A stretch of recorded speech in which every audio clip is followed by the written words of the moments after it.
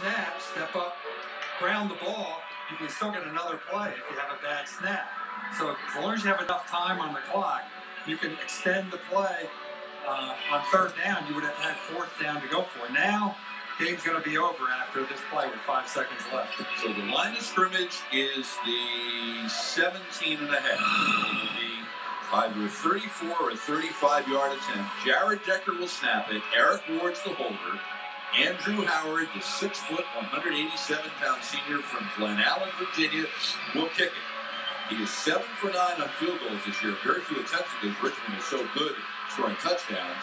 And his longest is 45 yards. If he wins this, the streak will continue and Richmond will clinch a share of the conference title.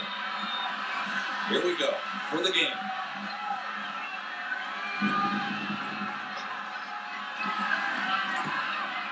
It is up and it is no good. He missed it. He missed it to the left.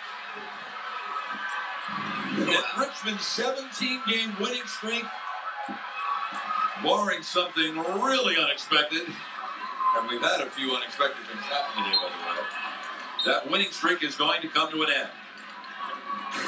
Now they put 10 seconds back on the clock. You see the kick right here. Comes out a little bit squirrely. Hooks it dead left. What a bum.